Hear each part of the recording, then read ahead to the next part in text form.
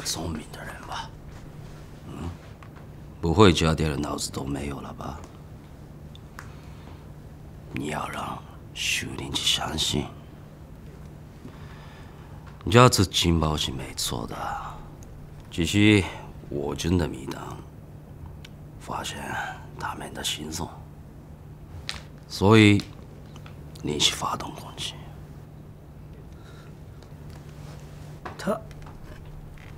他们能信吗？那就看你的演戏吧。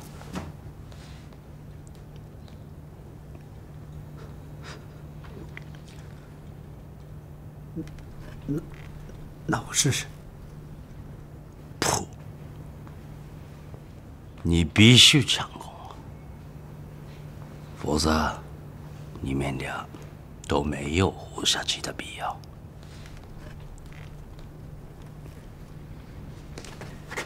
嗨，你去吧。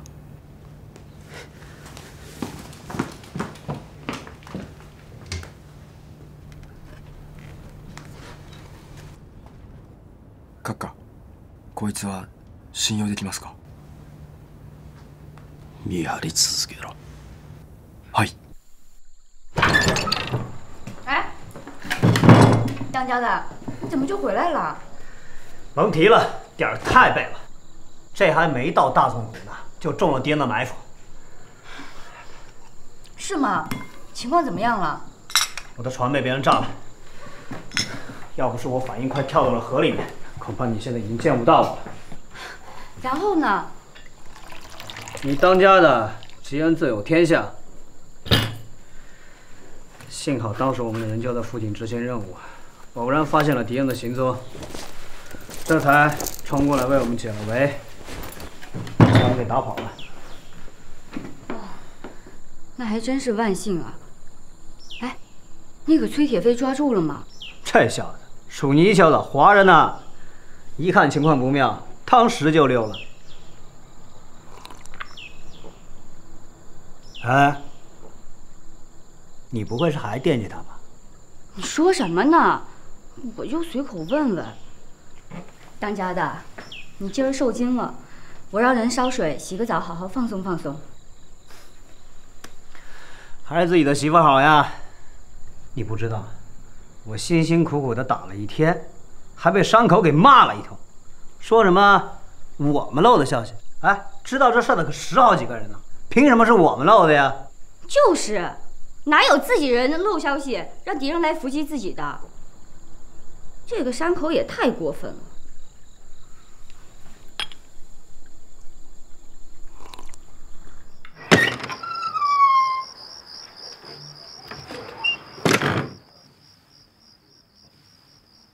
红英，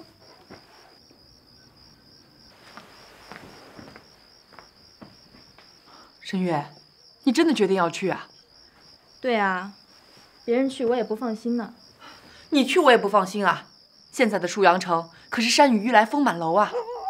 我知道，自打回来沭阳城，哪天睡觉不是睁着半只眼？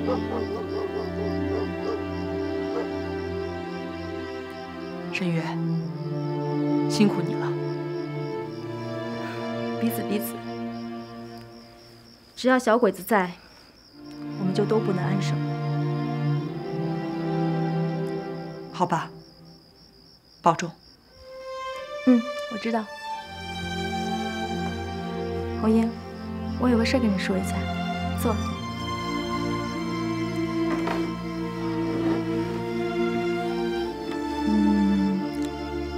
你对崔铁飞是怎么想的？什么怎么想的？他一直很喜欢你，你喜欢他吗？我现在还没心思想这些。这种事儿也是正经事儿啊，总不能因为打鬼子把自己的终身幸福给耽误了吧？小鬼子已经毁掉我们太多的东西，我们应该珍惜这一点点来之不易的幸福。可是，我真的没有仔细想过。你要是不喜欢的话，那就让给我吧。这也能让啊？看把你急的，还说不喜欢呢，鬼才信！我不带你这么欺负人的。红英，其实我也挺喜欢他的，不过他那天来找过我，说他最喜欢的人是你，还让我帮忙撮合你们。这个人可真够冒失的。我倒觉得他挺光明磊落的，好好珍惜吧，我祝福你们。谢谢，我相信，总有一天你也会找到自己的幸福的。嗯。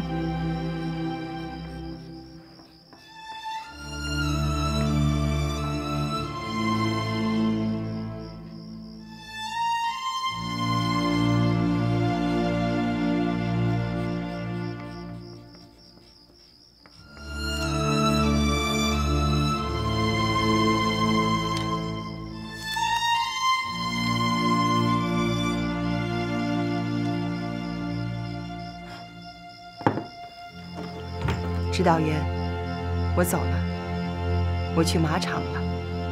打马场的时候，给你们做内应。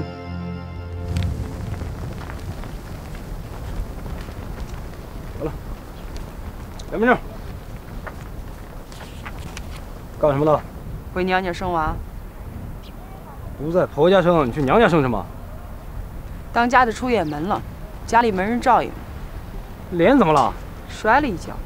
哎，行了行了，兄弟，一个大肚婆子，你跟他腻歪什么？让他走吧。走吧。行了，走吧走吧。咱们这儿。走。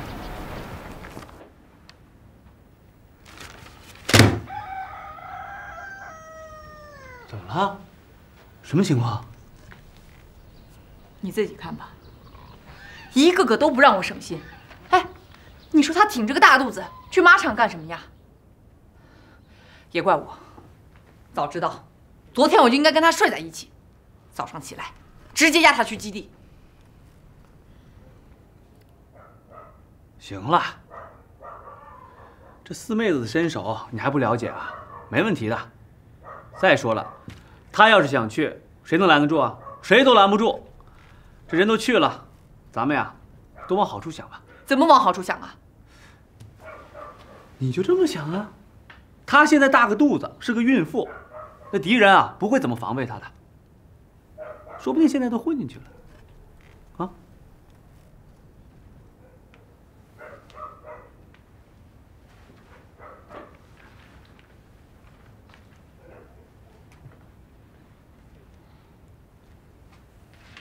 这样，把铁卫队分成2个小队，你我各带1队，你马上带1个小队去马场周围，配合徐团长的行动。要打马场啊？试试吧，不把山口老鬼子打疼了，他是不会轻易被我们调动的。懂了。那你去哪儿？我去县城周围转转，看看有什么空子可以钻的。一定要小心。嗯，你也是。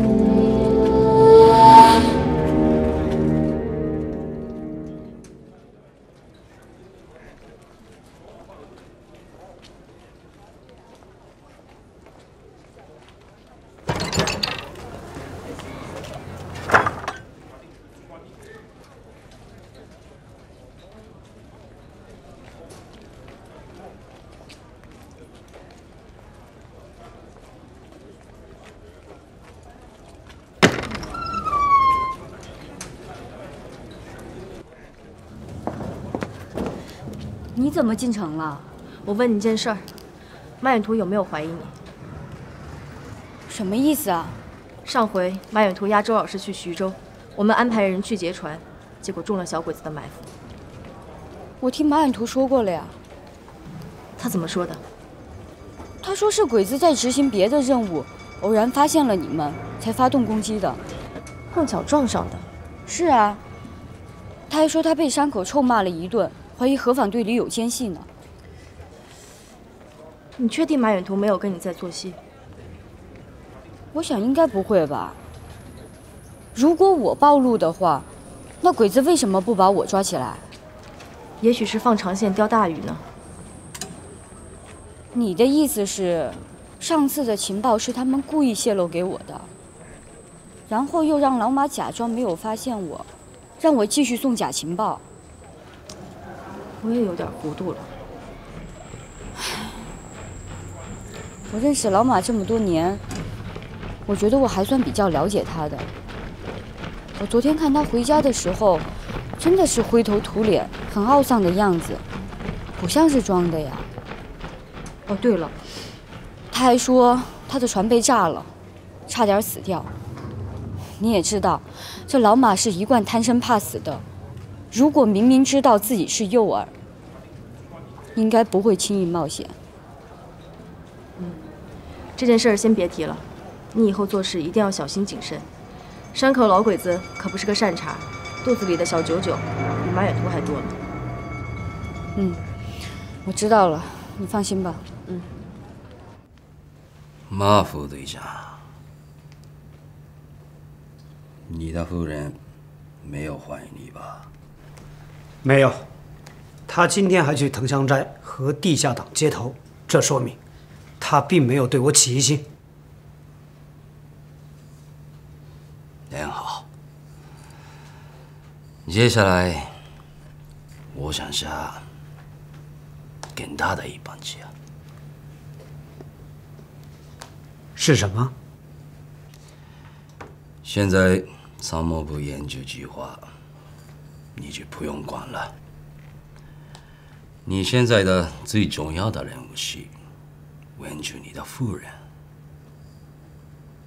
她是这盘棋最重要的棋子。嗨，马副队长，你千万不要有妇人之仁啊！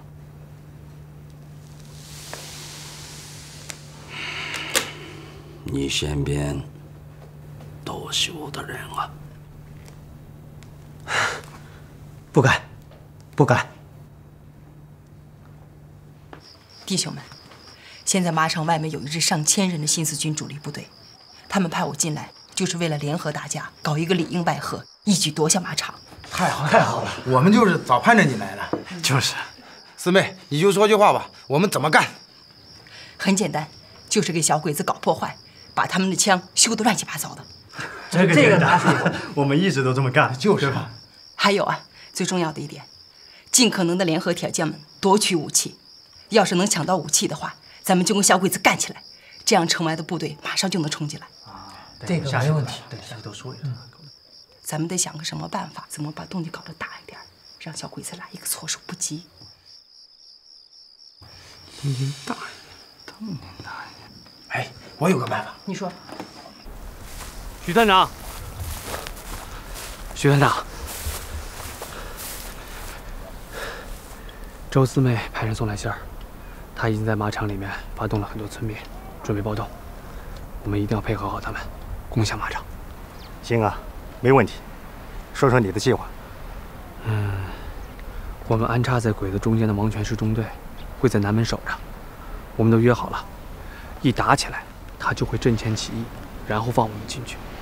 所以呢，我带着铁卫队去攻南门，你们呢就把其他3个方向的小鬼子给吸引住，让他们腾不出手来。只要一攻进去了，就好了。可以，就这么办吧。行。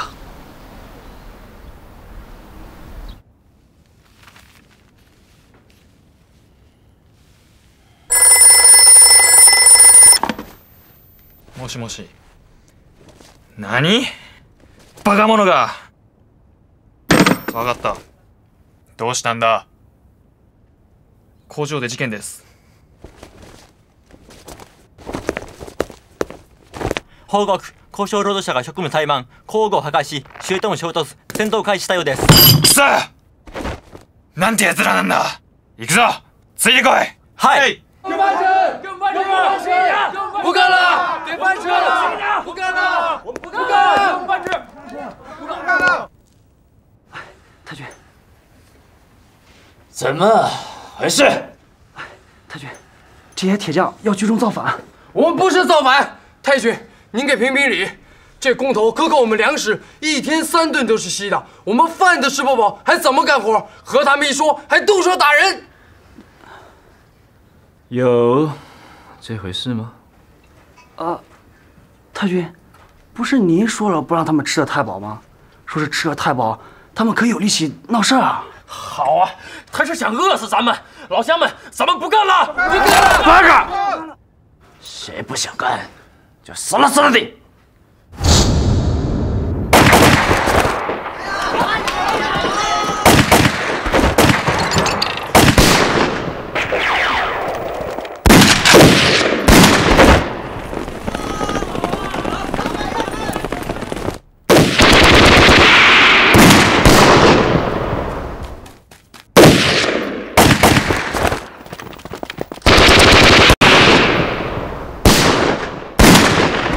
殺せ！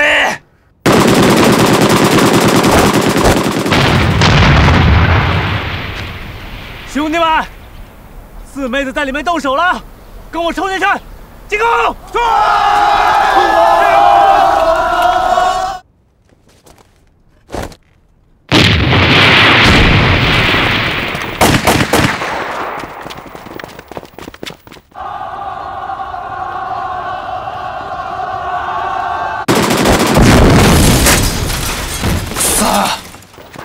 把大门堵上，别让鬼子跑了！是。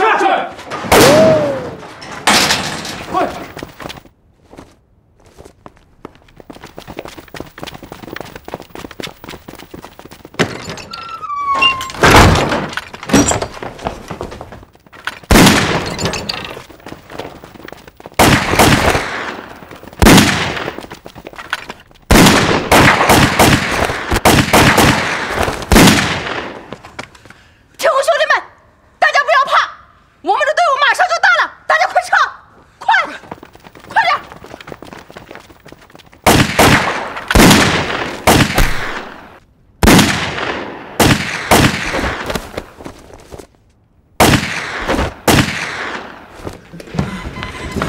佐藤大使はどこだ？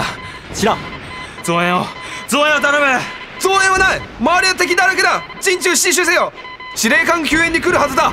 はい。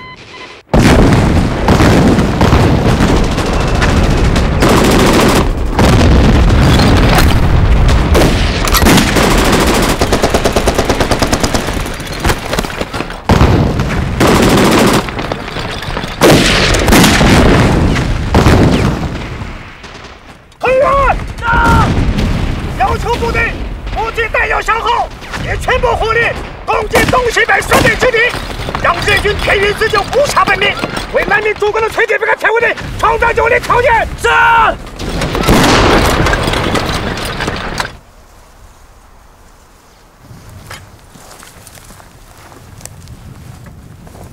怎么没动静了？是啊，哥，王全石那小子怎么还没动静啊？不会变卦了吧？王全石是个明白人，他给鬼子卖命卖够了，这是他将功赎罪的好机会。等着瞧吧。报告太君，佐藤队长来了，要你马上过去。前面带路。嘿，请。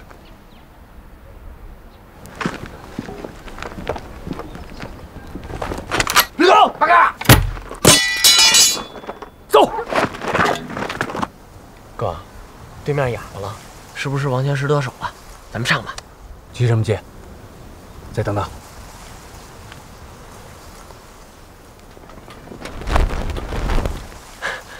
哥，你看，好你个王全石，算我没看错你，好样的！报！团长，警卫队的同志们已经冲进南门了。好啊，通知各部，集中兵力攻打东面防线，不惜一切代价，务必在短时间内咬开一个缺口，与铁卫队跟马场内会师。是。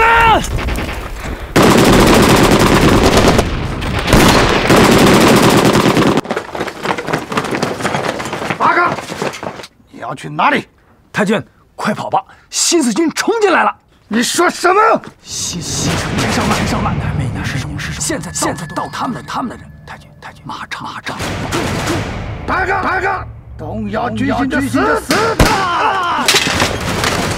兄弟们，给小鬼子干的！打！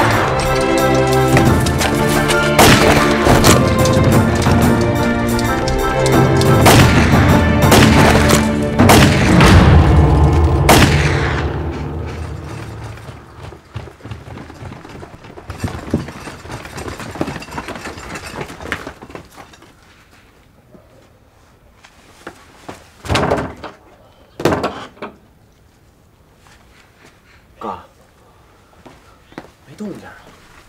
会不会？会什么会？不会。双香周四妹是谁啊？那是和我白马神枪齐名的巾帼英雄。老实点，给我出去！哎，铁飞，你怎么来了？四妹子，你知道红英多担心你吗？没事吧？没事儿。这王八蛋谁啊？佐藤秀夫中队长，怎么样？你没抓过这么大的鱼吧？哇呀！不得了了！兄弟简直佩服的五体投地，饲养了。哎，行了，真是。这王八蛋可是个大家伙呀！啊！老实点。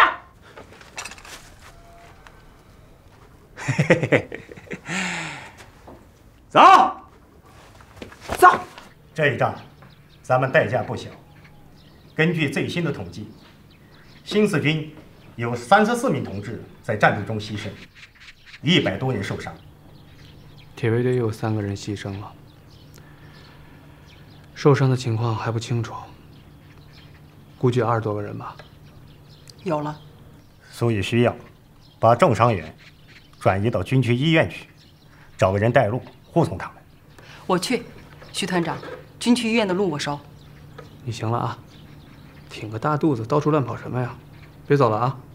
哎，大肚子怎么了？你别瞧不起孕妇啊！那佐藤秀夫还不是被我活捉了？你现在……哎，对了，说到佐藤，是不是把他一起押送了军区，听候上级处理？徐团长，我建议啊，这个佐藤，咱们先不送，说不定就能派上什么用场。他能派上什么用场？难道我们还好吃好喝供养着他？这个猪啊，你得养肥了才能宰的，好吃好喝的不可能，猪食还是管够的。猪食，铁飞同志，你还恋待俘虏啊？我这就是打个比方，徐团长。崔铁飞啊，你这小子是不是又想什么坏主意呢？啊！先人自有妙计。行了行了，属猴的顺杆就往上爬。我告诉你啊，任周老师都说了，你那叫小聪明，你好得跟咱指导员学学，那才叫大聪明呢。对了，红英，于公上那是我上级领导，我得严格遵从组织的指示，对不对，徐团长？这于私啊，那是我未过门的媳妇儿，我们俩当然得互补啊。很多事情我们俩得商量着来。不过四妹子，我告诉你，这是他没过门呢，等他过门了，我们老崔家的家风硬着呢。怎么着？你还想欺负我们红英啊？怎么叫欺负呢？这家规啊，是祖祖辈辈一代一代传下来的，就跟这造枪是一样的，用多厚的钢就得淬多大的火，规矩。规矩，我明白规矩。顶多大盆在你们家院子跪着，那也是规矩。对啊，那就是我们家家法第8章的第4条，犯这条了，你就得顶一盆水，跪院子里跪1个时辰。当然了，我觉得我这人啊，到时候肯定我向着我媳妇儿，我就让祖宗八代啊戳我脊梁骨去吧。我把水呢给他倒他，让他顶一个空盆，在院子里就这么跪着。准备让谁跪啊？红英，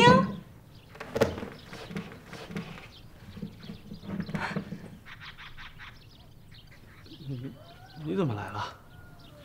怎么，打了胜仗，我不能来看看吗？能啊，欢迎指导员指导工作呀。那什么，佐藤，我们说让佐藤跪，让佐藤给咱牺牲同志谢罪。抓住佐藤了。四妹子，别看四妹子挺个大肚子，硬是把佐藤啊生擒活捉了，了不起。我建议啊，徐团长、指导员，这次一定要上级给四妹子嘉奖。行了，少来这一套。行了，我心里有数。徐团长，这次全靠你们了。哪里，你们呢先聊着，我去研究一下运送伤员的事。好。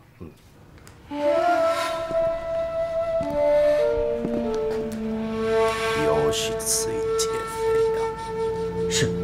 是的。他们有多少个人？当时4面8方都有枪声，人也数不清，能有几千人。哦，有几千个人。是的。超过1个连队的兵力进入马场，难怪你们守不住的。小的该死，小的该死！当时兄弟们奋勇杀敌，可是他们内外夹攻，兄弟们实在挡不住啊！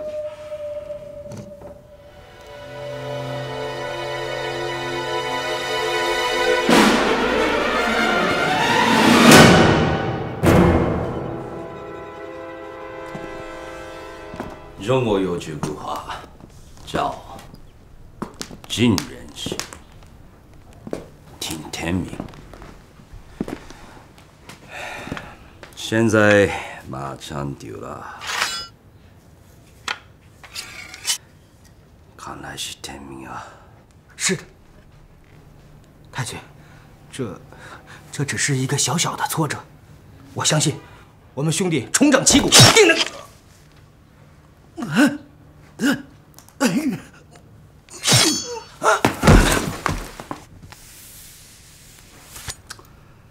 奴ら一体何人いた？おそらく1000人以下かと。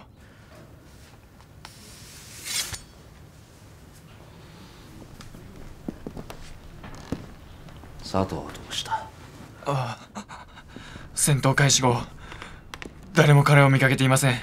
もしくはすでに戦死したかもしれません。一体何が起きたんだ？中と外から同時に攻撃受けたのか？馬場で戦闘が始まり、新士軍が進軍を始めました。誰が中で騒ぎを起こした？わかりません。すぐに残党兵を集め、奴らから事情を聴取し、俺に報告しろ。はい。红英，红英，我可告诉你啊，你将来可小心点催铁飞。他说等将来把你娶进门之后。周四妹同志，怎么了？表情那么严肃还？我问你，我是不是你的领导？当然了，你永远都是我的领导。既然是，你为什么不听我的话呢？哎，你看你说的，我怎么不听你话了？那你为什么不辞而别？你看，你看，我就知道是因为这事儿吧。我不是给你留信儿了吗？四妹，我不让你参加战斗，那是因为你有孕在身，万一你动了胎气……哎呀，行了，不就是怀孕生娃这点事儿吗？这点事儿在我们老家那叫个事儿啊！我娘生我的时候，那还在地里干活呢，我不照样也……行了，行了，行了，你能说点别的吗？还能说点新鲜的吗？四妹，你看你现在，哪像个要做妈妈的样子啊？就算你不顾自己的安危，也得替肚子里的孩子想想吧。万一有个三长两短，你让我怎么向死去的李学清同志交代呢？你别说了，老李他是好样的，可是我周四妹也不是豆腐做的，我们的孩子没那么娇气。现在这娃在我肚子里就学怎么打鬼子，等将来长大了，那枪法还用教吗？你还有理了啊？合着这孩子隔着肚皮就能学打枪啊？那当然了，龙生龙，凤生凤，老鼠生儿会打洞。我双枪周四妹的娃儿，将来生下来肯定百发百中。四妹啊，看你识字儿不多，懂得还挺多，还懂遗传学啊？什么全学？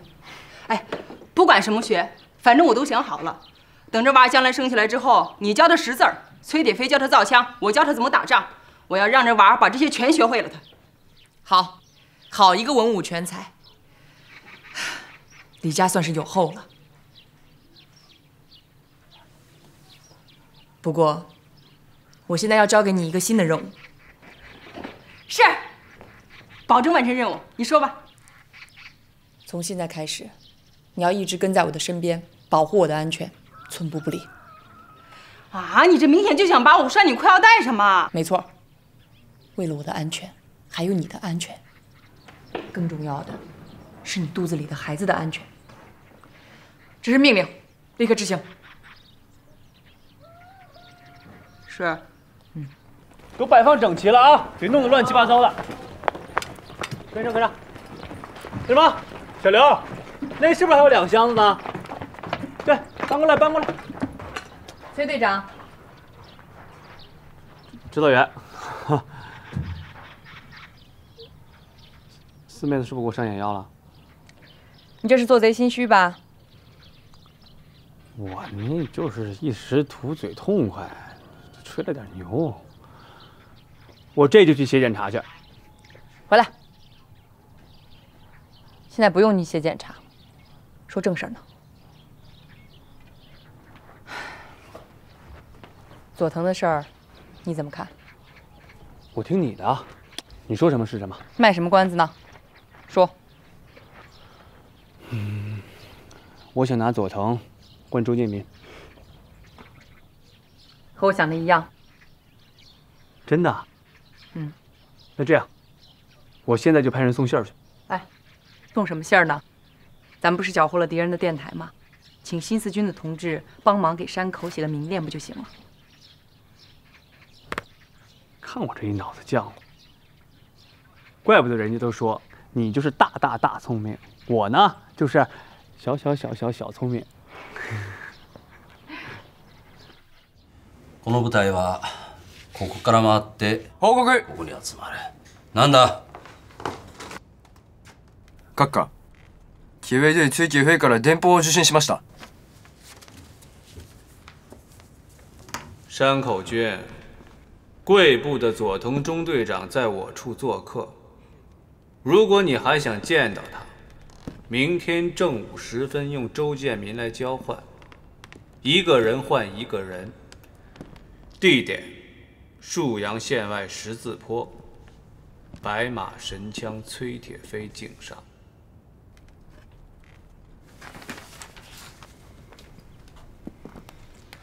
おのれ、なんと傲慢な。明日に殺しに行ってやる。閣下、明日私に行かせてください。すぐに返電するんだ。最近哪里一别虚长3年，明历几月必然辟邪九军进驻，还望再度军机风灾，上过去。太君，你不能亲自去啊，这太危险了。我已经决定的，不用劝了。続き。はい。お前の中隊を集めろ。砲兵1個小隊、重機銃1個小隊、および保安車順2個大隊を率き、明日の午後、俺と一緒にマーちゃんに進行しろ。はい。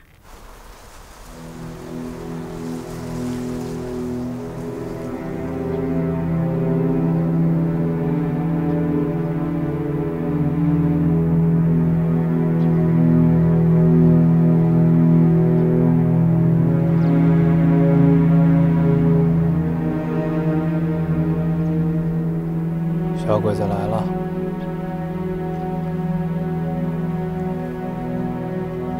这山口还挺准时。哥，你说他们不会有诈吧？这里不是沭阳县城，这山口没这个本事。出门时，红英姐一再叮嘱我，让我看紧你，小心中了敌人的奸计。中奸计？我白马神枪崔铁飞来这儿，就是将计就计的。佐藤呢？在后边呢。把他带过来，咱们去会会山口军去。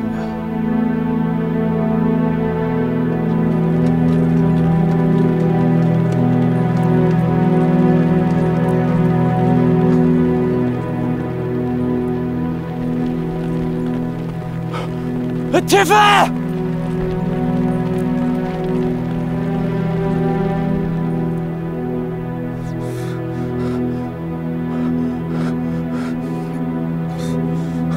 铁飞君，别来无恙了。废话少说，少跟我来这虚的。换人吧。